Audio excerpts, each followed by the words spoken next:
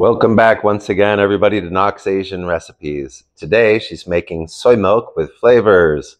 She starts off with about 500 grams of soybean, and she'll clean and soak these beans overnight.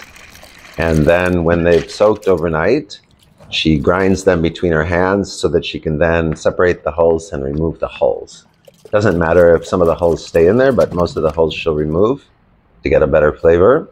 Now she's going to run a certain quantity of beans through the blender. Probably these 500 grams will take her 3 times in this household blender. Cover well with water, and then she'll blender them up quite a bit. She'll run it through the blender about a minute or something like that.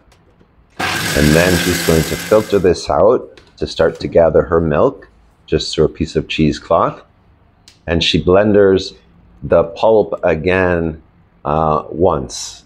Right? In order to get as much milk as possible, she'll blender the beans one time, and then she'll go ahead and blender the pulp again. All in all, she'll use about 3 liters of water for these 500 grams of beans.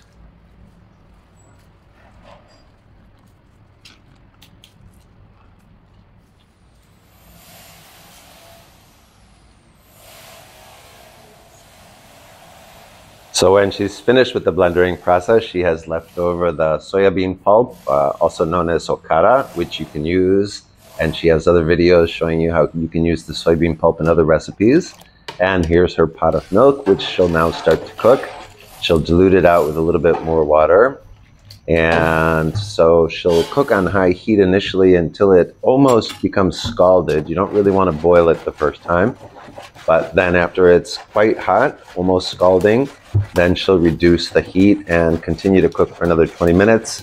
This increases the shelf life a lot. Very fresh soy milk, commercially available, sometimes doesn't last that long. But she finds if she cooks it a little bit more, 20 minutes on low heat after she's scalded it, then it can last for quite a few days in the refrigerator. So there it is. And after she turns out the heat, you can see you start to form some soybean skin on top of the milk, and she'll use this. Actually, she likes to drink it, just the fresh warm soy milk. She'll add a little bit of sugar to this one and drink it right up with soybean skin in there as well, tofu skin.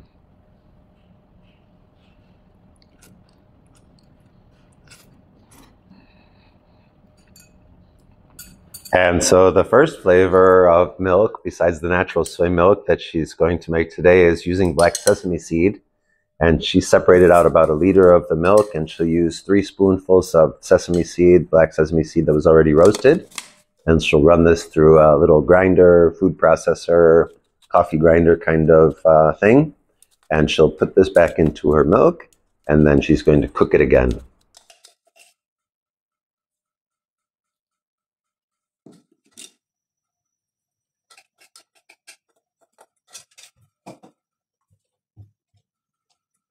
Now she's mixed in all of her sesame seed that she ground up, and she's going to add 3 teaspoons of brown sugar before she cooks it.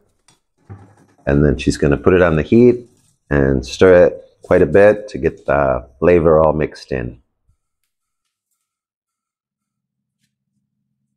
So after it's been heated and then cooled for a bit, she also gets another tofu skin forming on top of this one, which she won't waste. She'll drink it right up.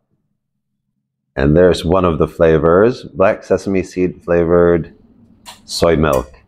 The next one is pandan syrup that she had made in a previous video as well. This is already sweetened.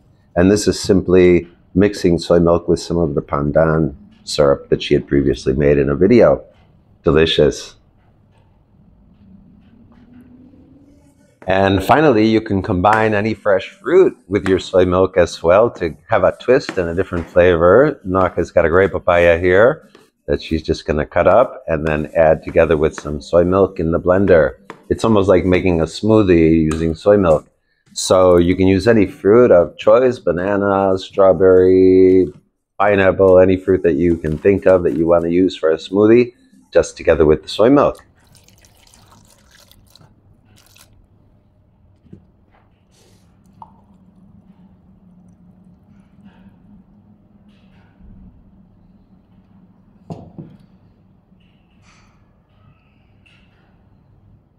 And there's the result. Excellent flavors, excellent colors. We hope you enjoyed it. Soy milk doesn't have to be boring. Thanks for watching.